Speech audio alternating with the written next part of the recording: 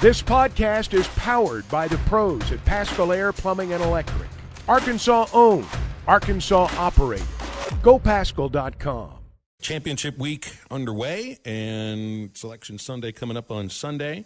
I guess it's a little bit of a bigger week than usual, right, Neal? Oh, without a doubt. Just as a side note, on Saturday was our biggest college basketball betting day that we've had.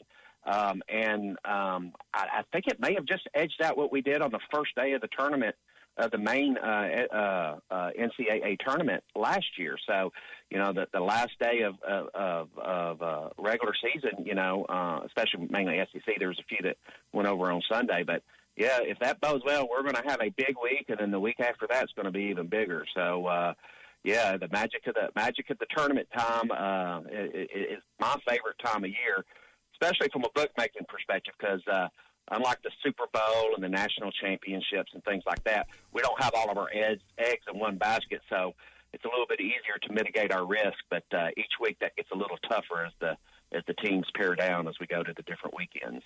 Well, we've got an Arkansas team that's in action today, Arkansas State, going for a Sun Belt championship. That's got James Madison minus 5.5 today, but also some Red Wolves boosts. We're usually talking about Razorback boosts. Oh, yeah. We try to do them all the time.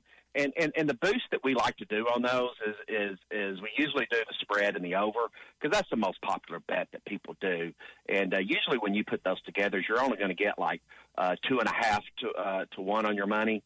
And I think we've got this one at plus 300, so you're getting 3 to 1 on your money. If you're $100 better, that's about a $50 extra payout on your $100 bet. So that's pretty significant. And that's why you want to use those specials if that's what you're going to bet. And then, we've already got prop games up, prop action up for tomorrow's baseball game. And we've already got the first props up for the Arkansas versus Vanderbilt in the first round of the SEC. Don't have the lines out quite yet for those. Those will probably come out early in the morning and the morning of those tournaments. Probably get the SEC one Wednesdays out late tomorrow afternoon. But a lot of people are looking ahead to that. And looks like the Hogs, if they're gonna make the dance, they're gonna have to run the table, and that's a pretty tall order. And but heck, anything can happen. It's sports.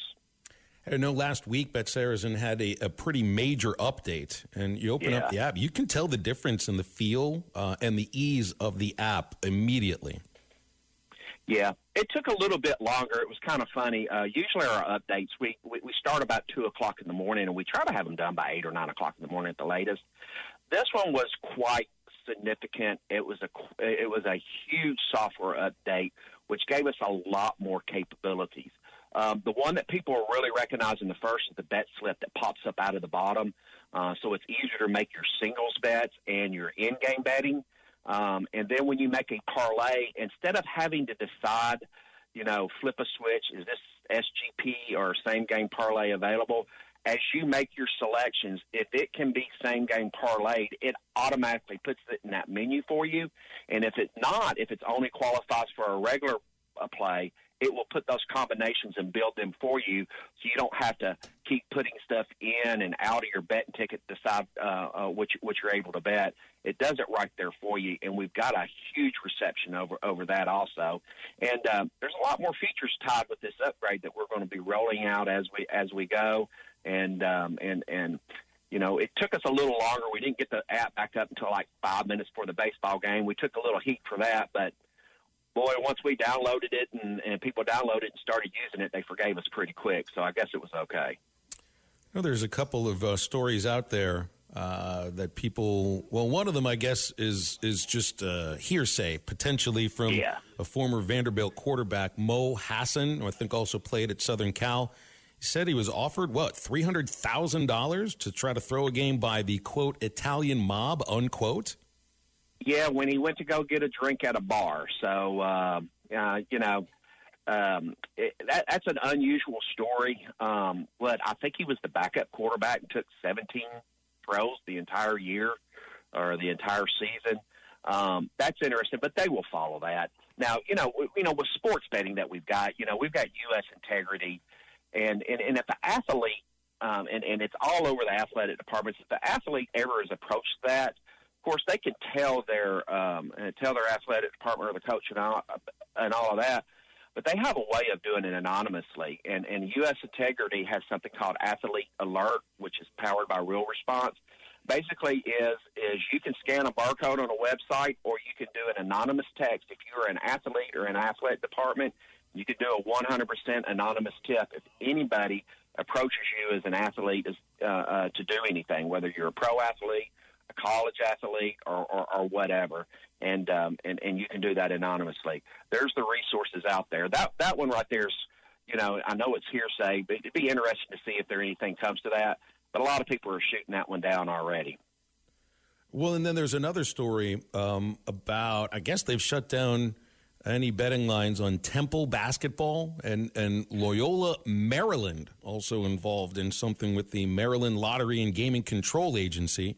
Right. But, I mean, so there's the details of these stories and all of that, but there's also the idea of, just like what you're talking about, and we got into this with the Alabama baseball betting scandal, is right. The system is working, because these games are being flagged, and you can't put money on these teams if there's any question that there's something that's not right that's going on. So, I mean, the whole point of this is, you kind of expect that these things might happen, but you've got a system in place to try to shut down the real problems. Absolutely. And that's why it is very, very important that, we've had a huge expansion of sports betting throughout the state, throughout the states. But what I like to tell people is that sports betting is not new. Just legalized sports betting is what is new in all of these states. And now that we have it, out and transparent and out in the open, we're able to collect the data. We're able to use the technologies that we have to be able to identify this.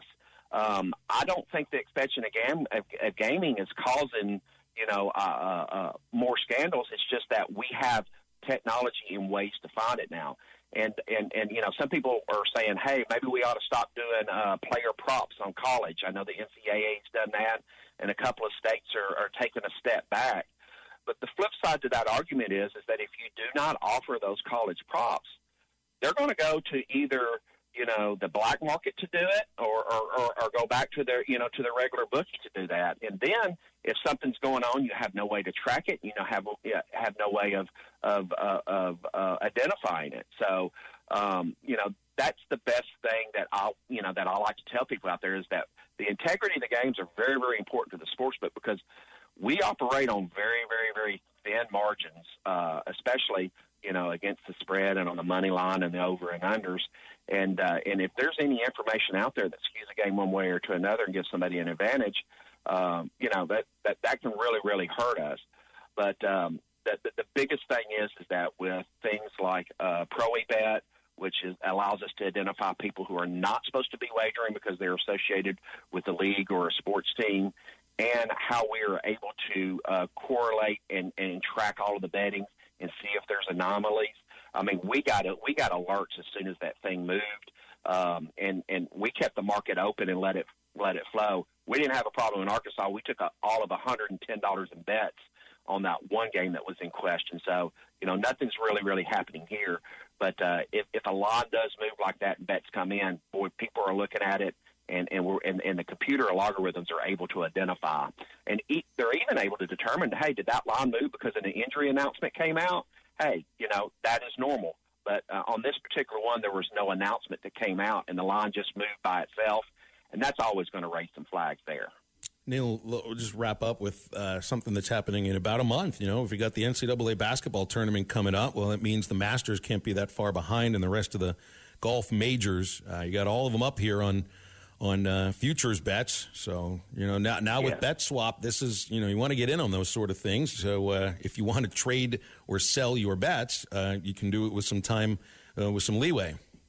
Absolutely. You want to go ahead and do that. And you got the Players coming up this week, too. And that, famed 17th hole, that Island Green there, we'll put up some specials last year, and we'll put up a few more here this year for that one, too. So we like to have fun with that one. And with golf coming on, and don't forget, soccer across the pond is getting kind of fired up right now, too. So, it's a great time of year. But, I got a feeling over the next 2 weeks, we're going to be real heavy on college baseball and basketball around here. BetOnline is your #1 source for all your betting needs. Get the latest odds, lines, and matchup reports for baseball, boxing, golf, and more. BetOnline continues to be the fastest and easiest way to place your wagers, including live betting and your favorite casino and card games available to play right from your phone. Head to the website or use your mobile device to sign up today and get in on the action. Remember to use our promo code BELIEVE, that's BLEAV, for your 50% welcome bonus on your first deposit. Bet online, where the game starts.